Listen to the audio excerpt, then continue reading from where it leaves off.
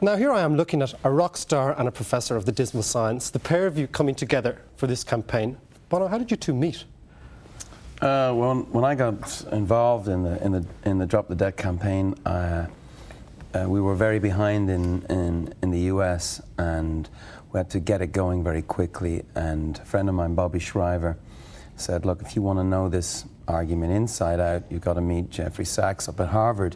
You should go there and enroll, basically, which is what I did. And I wanted to know if, we had achievable ends here. I didn't want, I didn't want it to be pie in the sky. I didn't want a warm, fuzzy feeling. I was looking for, a rigorous argument. And then I met this madman who told me, you're asking for this much, you should go the whole hog, 100% debt cancellation, don't let anyone put you off it.